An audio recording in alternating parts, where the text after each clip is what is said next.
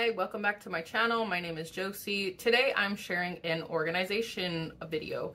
I have a chest freezer that I've been wanting to organize. So if you caught my Daiso haul that I posted a little bit back, I'll have it linked in the description box, also at the end of this video in the cards.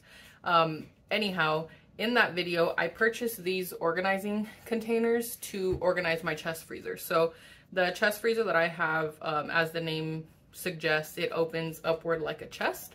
So I wanted to make sure that things that I'm storing in there aren't getting lost on the bottom, and that way I don't have to funnel through. So I'm going to use these little containers and then the larger one that I shared. Let me flip you around, kind of show you what's going on inside the freezer right now, which it's kind of just a bunch of meat piled up on one another. And then we'll kind of organize that and I'll show you how it ends up. So let's get into it. Okay, so here's the chest freezer. I have it stored in our dining room right now. So I actually put some tape. My husband and I put tape on the dial that controls the temperature so that our toddler would not mess with it and ruin all the items in here, because this is where I keep all of the meat we get from ButcherBox. So as you can see, the chest freezer already has this little built-in container. That's kind of the extent to the organizing I've done. Quite literally, there's just meat upon meat upon meat. Like, it goes down several layers. It's pretty deep and I don't want to have to dig every time I come. So my chest freezer, let me move these and then talk, has this little not a bench because you can't sit on it, but a little build out, I guess, bulb out. It's probably how it controls the temperature in here to make it cold. So that's why I got those smaller containers. Perhaps I'll put them there. So my first step is to take everything out, start utilizing the bins. Let me close this because I don't want to release too much energy. And then also in my Daiso haul, I got this little whiteboard. So as you can see, it sticks on here. I can open it and it stays. This little marker also sticks. So that way I can do an inventory list of what I have. So I'm going to start pulling stuff out, probably write on my inventory list at the same time, and get this thing organized. Okay, I have you set up as far back as I can. You can't really see the full freezer in the frame. However, what I'm gonna start doing is just pulling the meat out and putting it in these bins. So you'll get an idea of what I'm doing. It's just that my counter has, or my kitchen has this countertop ledge and my tripod can't go any further. So for now, I'm putting kind of like convenience type items in the smaller bins. We'll see how we end up liking that. And then I think maybe I'll do like a beef bin or chicken. Let's start putting all our chicken in that one. Ground beef, maybe I'll just leave in the little basket insert that goes in the chest freezer. So right now I'm gonna put all of my chicken products in this bin, and then my beef products in this other bin, because those are kind of the items that I buy the most of. We're a bit selective on the pork we eat. So some more beef. Some of these like bigger items, like this giant pork butt, I might just leave out because it's so heavy as well.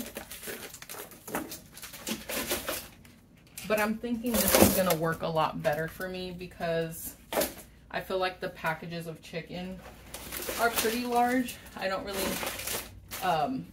or the pork, I mean, it doesn't need to go in a bin. More chicken. Then I have two small things of pork, the pork tenderloins I shared.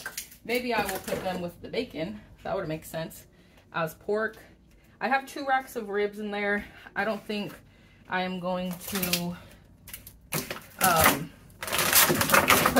contain them in anything. So let me show you what we have so far. All right, so far We still have some ground beef in here. I haven't decided if I'm going to put it in my beef bin or not. We have some salmon, and then 2 racks of ribs, a big old pork butt, and a whole chicken. I think these guys are going to stay outside of a bin for now. Let me close this. And then over here, we have chicken, beef, kind of some fast food items, bratwurst, pulled pork, chicken nuggets, and some pork. So let me organize this a bit better, and then I'll kind of show you what we land on. Okay, so I got everything categorized and organized in the chest freezer off camera, just because I was moving fast and I couldn't get a proper angle of what I was doing. But you did see the before in the beginning of what the chest freezer looks like. So let me flip you around and show you inside of the freezer now, and how I think this is going to be way better to stay organized and for us to eat through what we have. Okay, so here on the top, I did a little inventory list. So now I have everything written down. I kind of did it quickly.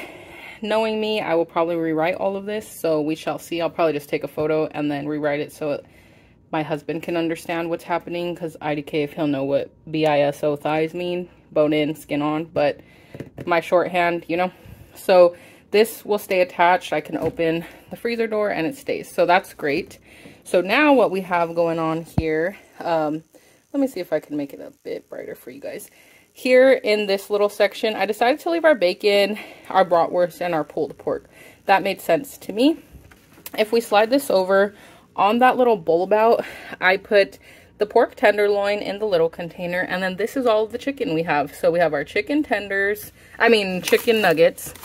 This is drumsticks. We have some party wings, and then we have some bone-in, skin-on thighs, and then that's a wing and that's a thigh. So we have 3 packets of thighs, 3 packets of wings, 2 packets of drumsticks, and an extra bag of chicken nuggets. Well, actually, I need to put this one in my fridge freezer because we finished the other one we had in there yesterday. And then 2 pork tenderloins in that little guy. If I slide that over, you can see that I dedicated the other small container to the ground beef that I have right now. And I really like these containers because they're a really flexible plastic. I think they will suit my needs. So see how I can move this entire thing out of my way when I'm trying to dig into the rest of my beef.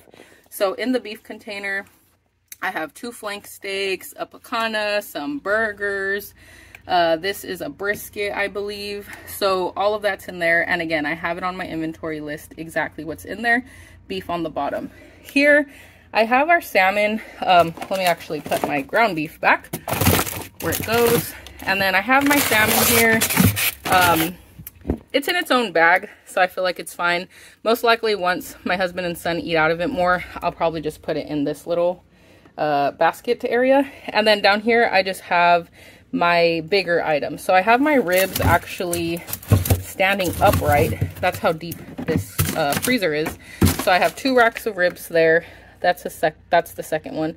That's a pork butt, and then that's a whole chicken. So I can slide my rib right back into that little hole, and now everything has a place. I think I'm going to keep my salmon just right there. I mean, it's the only seafood item we have. It's pretty clear that that's what's in there. So yes, I'm very happy with how this turned out.